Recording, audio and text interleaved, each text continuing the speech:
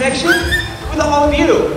And what we learned from these dolphins here at SeaWorld creates an opportunity unlike any other, which is it allows you to experience these incredible animals up close.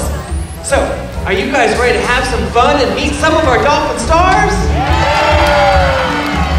All right, that is excellent. Well, the first dolphin I'd like to introduce to you is right here. He's the smallest member here, weighing in at 430 pounds. His name is Clyde, and he actually knows more aerial behaviors than any other dolphin. He's gonna be showing off what we call the backflip right in the center of the pool. Here's Clyde. Nicely done, Clyde. Now, just like you and I, dolphins need exercise too. It's just one of the many ways to stay healthy. So these high-flying or high-energy behaviors that you may see are just some of the ways that these dolphins can stay in tip-top shape.